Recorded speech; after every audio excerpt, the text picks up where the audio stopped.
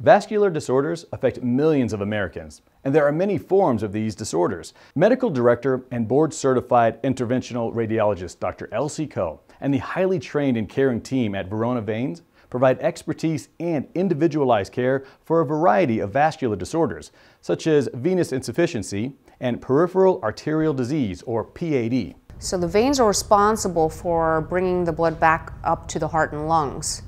And when you have venous insufficiency, that's not happening. So the veins are not bringing the blood back up, things are getting backed up, and the valves aren't working, the veins may be dilated, and that's what causes the symptoms. We actually do a physical exam, interview the patient, and then we'll do a simple ultrasound which can easily diagnose the problems with the veins. The procedures we perform here are minimally invasive, which means we actually go into the veins with small, tiny wires and catheters that actually close off the veins that are abnormal with the use of lasers and radiofrequency ablation. The other thing that we do is sclerotherapy, which is injection of multiple branches of the veins to close off the veins. And the third method is mini phlebectomy, which is actually removal of small pieces of the bulging veins through tiny needle holes. Peripheral arterial disease, or PAD, is a completely different problem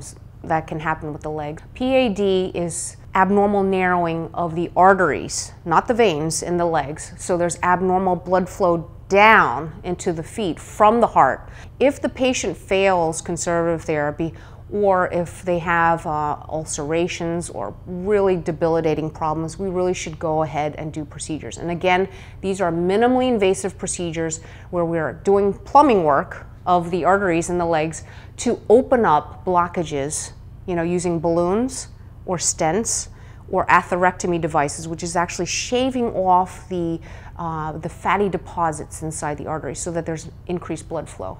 It's so easy. I was in and out a few hours.